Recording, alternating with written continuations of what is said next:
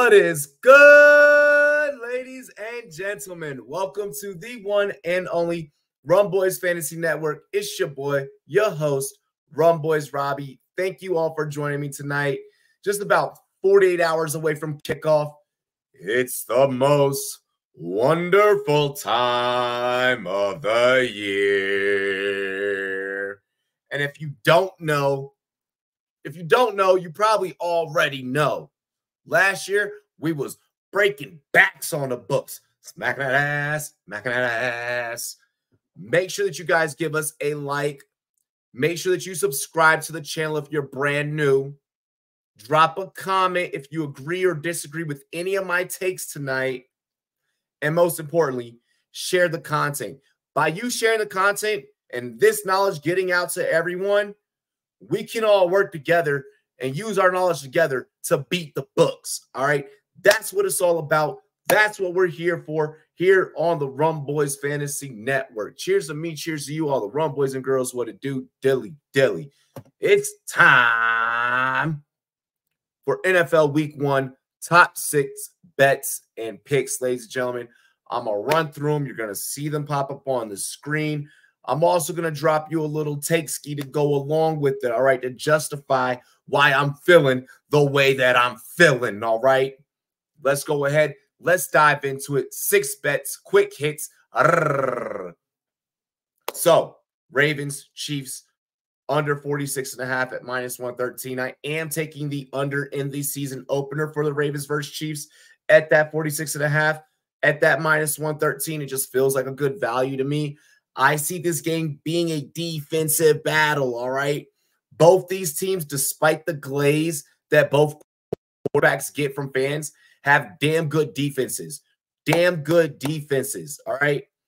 While I don't think that this is going to be the 17-0 stinker that we saw from last year's playoffs, I do think that versus it being a revenge narrative, this is going to be a prove-it narrative for Lamar Jackson to sit back and look at Mahomes from the other side of the sideline and say, I'm just as good as you, if not damn near better. Of course, those two gentlemen are going to have to sort that out on the gridiron. For betting purposes, this is what we're rocking with.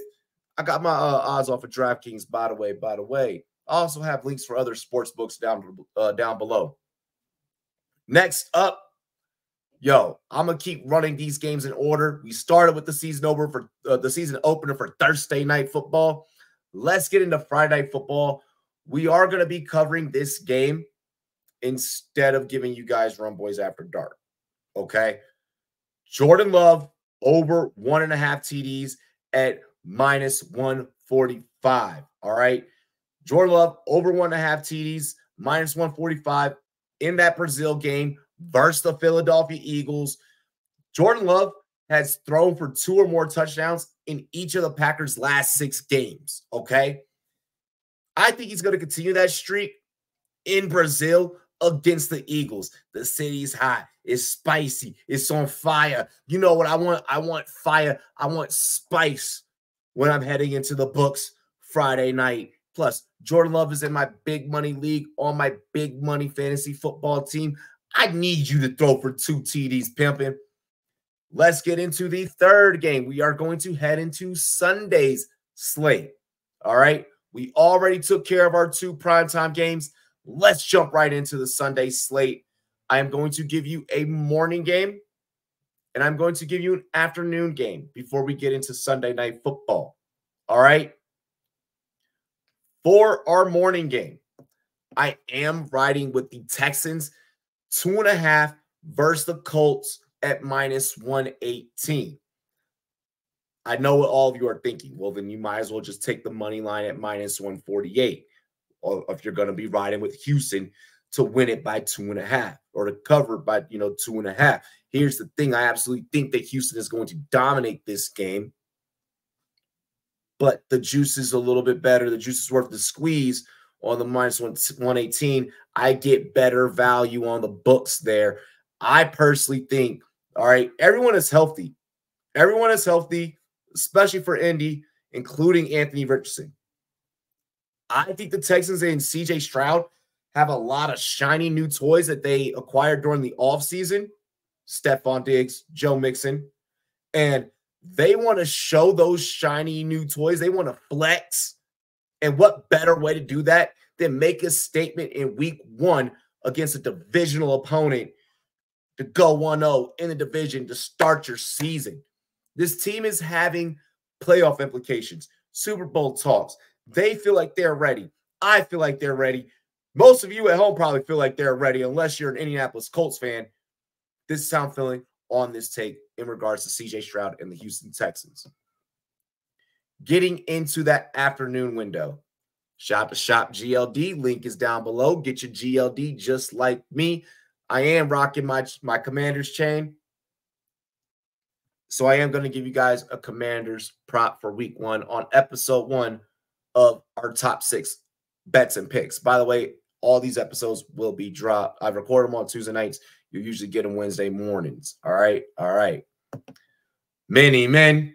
Many men. Well, right now that's Ricky Pearsall, but y'all dig what I'm saying. Brian Robinson, anytime TD at plus 200 against the Tampa Bay Bucks. The under at Raymond James Stadium last year was 2-7. All right. The under last year at Raymond James Stadium was 2-7, making points difficult to come by in an atmosphere like Raymond James Stadium. That Bucks defense, super hard to score against. They're dominant at home. But Brian Robinson hits this prop at a 53.3% clip. Last year, he was hitting this at a 53.3% clip. A little bit better than half. Well, with odds like that, when you complement those odds with the rushing abilities in the backfield that's going to have JD5 and Eckler, you're going to have Jaden Daniels at QB who can scramble at any given time that he wants. You're going to have Eckler who's also, going to be able to pass catch and be able to work those early downs. I feel like Brian Robinson is going to be the goal line guy, the third down, fourth down, pound him, ground and pound him type of back. So with that being said, I expect B-Rob to be a powerhouse back in these situations. I easily see it being a goal-and-goal situation and them handing it off to Brian Robinson. So there's my Washington pick for all y'all. And then we're gonna keep moving. We're gonna get into prime time. Sunday night football. Sunday night football is back.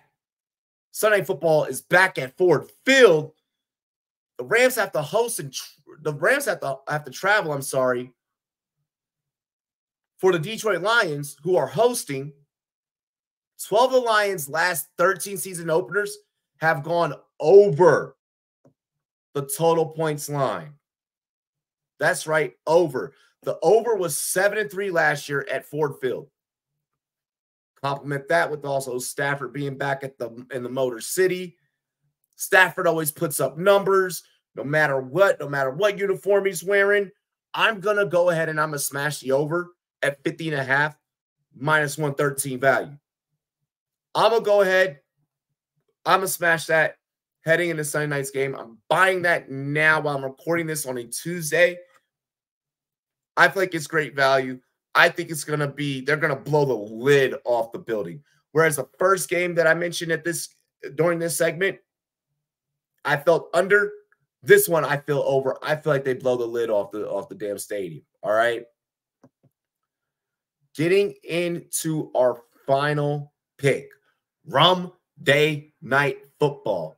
Rumday Night Football, again, finally fucking back. The best time of the year. Although in this game it's Jets, Niners, although Aaron Rodgers is making his return, this prop that I'm about to give you guys isn't about Aaron Rodgers. I get that that's where all the storylines and the narratives are. This prop is about the other quarterback in this game, Brock Purdy. Purdy. Ladies and gentlemen, big cock Brock. Brock Purdy is on a 9-game hot streak of 252-plus passing yards whenever at home. The 49ers, that offense is just too high octane. It's damn near impossible to cover everyone. Trent Williams being brought back. Ayuk brought back. Debo, still there. Kittle, still there. Christian McCaffrey in the backfield. He's able to catch passes out the backfield, and he's able to turn up for big gains. I don't care that it's Sauce Gardner on the other side. I don't care about the other pieces that the Jets have on defense. I don't think that you can stop this offense.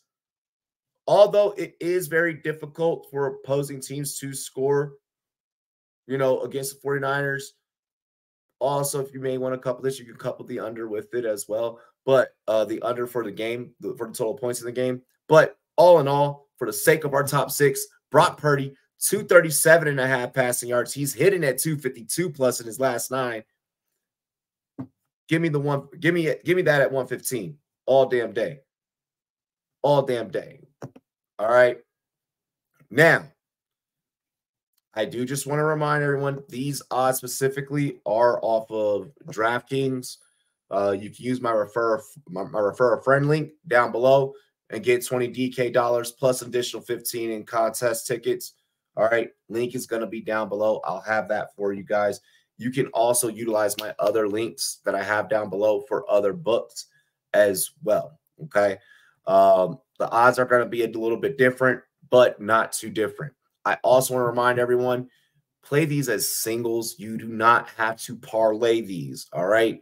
If you do want to parlay all 6 of these, you're looking at plus 61.72, all right? When I look at the math, if a unit for you is $5, you're looking at bringing back $313.64 if the full parlay hits. If a unit for you is 20, you're looking at $1,254.88. All right. That's our breakdown. That's our top 6 plays. That's our top 6 bets, our top 6 picks, however you want to phrase it, heading into week 1 of the 2024 season. I'm RumboyzRobbie. Like, comment, subscribe. Help us turn this plaque into a silver play button. I love and I appreciate all of you. Hey, and this is the Rumboyz Fantasy Network. We ready for the NFL season, baby. Cheers to me. Cheers to you, all the Rumboyz and girls want to do. Dilly, dilly.